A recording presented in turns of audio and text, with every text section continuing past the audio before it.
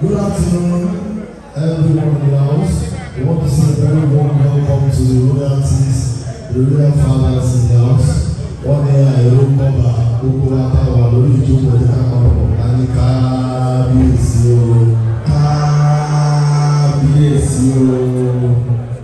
Ijebuu àjọ wa last year, àjọ wa ní, àtúnjọ wa this year. Gbogbo tí wọ́n máa ń ṣe nínú ìjọ náà, ìjọ ló sáàkì níbi sáà. Ọlọ́run fẹ́ fọ ẹ̀mí wọn dé sọ̀rọ̀ sókè. Mo gbọ́ ọ̀kan létí báwo ló ṣe lọ. Àwọn èèyàn nílò sọ̀rọ̀. Mo ní tí ọ̀rọ̀ bá ń gbé rẹ̀ nígbà sága. Tí ọlọ́run bá fi ọ̀rọ̀ sáyé rẹ̀ yára. Tí o bá wá sọ̀rọ̀ jáde. Sága rẹ̀. Bíbélì yé mi ní ọ̀rọ̀. Bẹ́ẹ̀ni. Ẹ̀sọ́ orúkọ mi rí padà Ọlátayọ̀ Amọ̀ Adé Èkéde Ìjẹ̀bú ọmọ Lúkọ̀sá ọmọ olùsọ̀rọ̀ orúkọ bèrè ká ọmọ mẹ̀mú ọmọ lè gbé gbogbo bẹ́ẹ̀ náà rí ìgbélé náà tó bẹ́ẹ̀ lè bẹ́ẹ̀ gbogbo ọmọ dání ìdání kékeré ọmọ rẹ̀ dùgbò ọmọ bàbá fúnbí àti ìyá fúnbí tí wọ́n lò lóòrò ìjọsìn pẹ̀lú ọwọ́ orúkọ. Láti ẹ̀jẹ̀ fún pẹ̀lú mi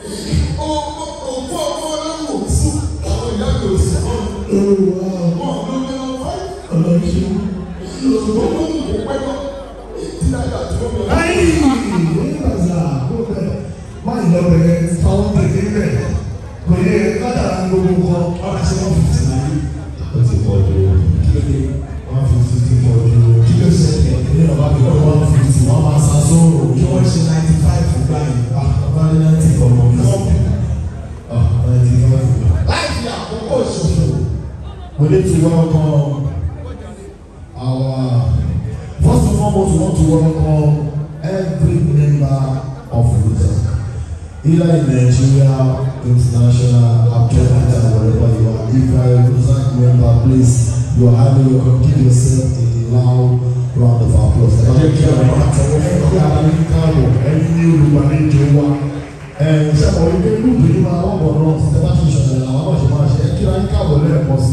Gbogbo ọmọ rosa tó wà ní ẹ̀dínlẹ́kẹ̀ kíra ẹ̀kọ́ bọ́lá ní lọ́wọ́ pé akóni ní akó àjọ̀dún ẹ má jókòó ẹ má jókòó akó àjọ̀dún àwọn lóní ẹ̀jẹ̀ kọ́ ní yíyẹ yín ẹ̀ bùgà ẹ̀kọ́ lè ní akó àjọ̀dún ọ̀rọ̀ ọ̀gbẹ́ ẹ̀rí orí ní ìyàwó ìṣèkílẹ̀ òní wọ́n lè wà. Fọ́nà ìtàdí wọn láti ẹ̀ṣẹ́ ẹ̀kú ní àṣẹṣe wọn.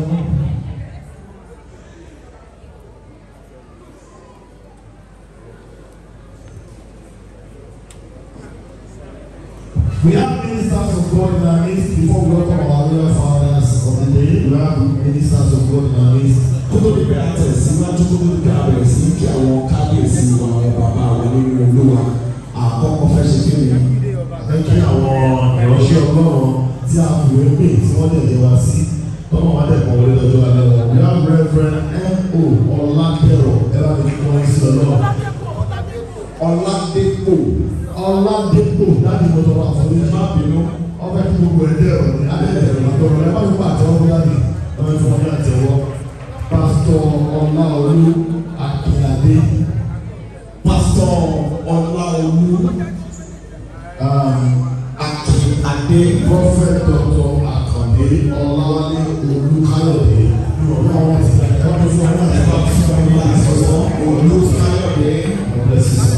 Prophet Olúṣògo Ọmọkùnrin. Prophet Olúṣògo Ọmọkùnrin. Pastor Michael O. Majek. Pastor Michael O. Majek. We have Prophetess Adeniyi. Ruda, I don't know what I'm for that. God bless you, man. You're welcome, man. You're welcome, man. Mama àti bàbá wa ní olùgbàlejò náà àti òní. Our father and our mother. Ìjẹ̀bú òyìnbó tó máa ń sọ̀rọ̀. Àwọn ẹ̀rọ wá sí ọ̀rọ̀ wọn ní ìlú náà tó bá lè pàwọ́ tó bá lè rẹ̀ ní ìlú. You go from you go to you go pay for the group. Àwọn máa ń wọlé sí àárín wa. Ìjókòó lọ́ba ni bàbá ṣe ń kí àwọn kábíyèsí a máa kí àwọn olórí tó wà lẹ́nu ìwé wọn bẹ́ẹ̀ ní sà. Wọ́n ti ẹ̀ lálàá pé mo jọba. Kí ló mo láàlàá mo rí ìran pé mo jẹ ọba dájú. Àgbàdo yàtọ̀ sí ìran balabalẹ̀. Vision dream èwo lórí inú méjèèjì. Victory méjèèjì. Tí bá mi lè jẹ ọba bàbá ọba lójú òwò ẹ̀. Bàbá ọba wà ní.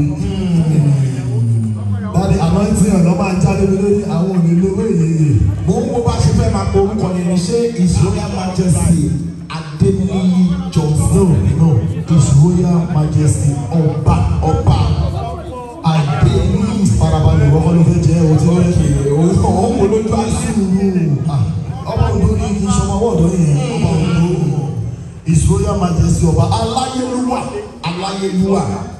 Wọ́n fọwọ́ tẹ́ bàlẹ́ wájú ọba. No, méjì ló ti pè é sí. His Royal Majesty ọba aláyélúwà Adeniyi Johnson aka bàbá àlejò. Mídìí ni nǹkan. Ẹ̀wọ̀ ọlọ́run ní mídìí.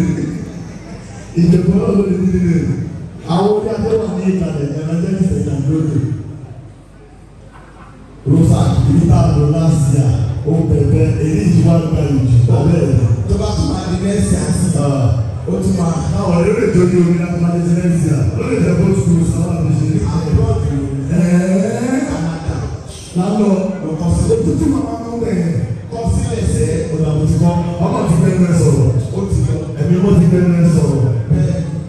À ń retí àwọn káàtó máa dé tó lọ àwọn èèyàn wá wà bí agbọ́dọ̀ kìlọ̀ babes kódẹ̀ ní sẹ́ aláṣẹ olùdásílẹ̀ radio station tó bá kódẹ̀ station wọ́n sí lára kódẹ̀ ní àtẹwọ́ ẹ̀dẹ́gbẹ̀rún àtẹwọ́ fún ọmọ yẹn ni wọ́n ti wà. Bàbá àtọ́jú pẹpẹ yóò lò wò inú tẹlifíṣàn yẹn lójú ayé ó jẹ́ tù ẹ̀pà àtẹwọ́ fún bẹ́ẹ̀ ẹ̀dẹ́gbẹ̀rún wo ni pé jẹ́ ọmọ tó wá ṣe wá ṣe gbogbo yín ẹ̀wọ̀n kankankanku Ìjẹ̀bú jákọ́ fún rẹ̀ ẹni kò jà lẹ́ ọ̀tọ̀.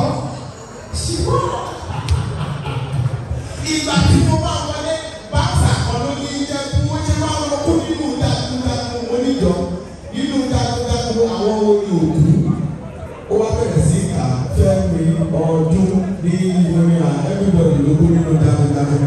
Pàtó ẹ̀ bí òkú àlá ni bẹ́ẹ̀ ni àlá ni mo lálàá ni. Ìwọ ló fẹ́ yàtọ̀ tù òtún sí òní sórí kan.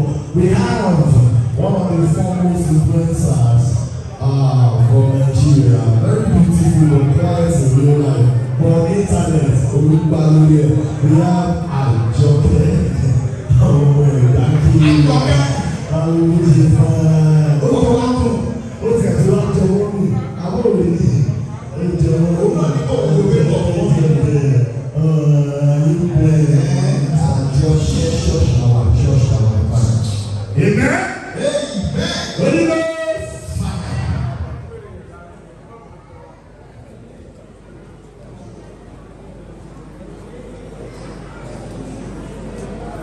We have in the building His Royal Majesty. Akin pẹ̀lú wa nínú gbọ̀ngàn lónìí ọba wa. Ọba Ọlá Adéṣọlá. Lámínísà wa ti ìlú Ẹdẹ tí mi àgbàdé ọlọ́fà náà ti ìlú Ẹdẹ máa ń ṣe kábíyèsí o. Kábíyèsí o. Wọ́n dá wà ó kì í ṣàwọn nìkan àwọn àti àwọn olórí wọn àwọn màmá mi tó jẹ́ gbogbo ìjọba bá ti rí mi owó ti máa ń fọ̀ ìbọra ẹ bá mi ṣe ẹ bá mi ní wọn káàkó kábíyèsí máa.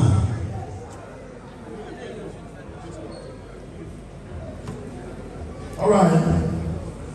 His Royal Majesty Ọba Solomon Olóyèdé Olùsí ìsọnù ọ̀fìsì ẹjọ́ ẹ̀sán wọn wà ní ìkàlẹ̀.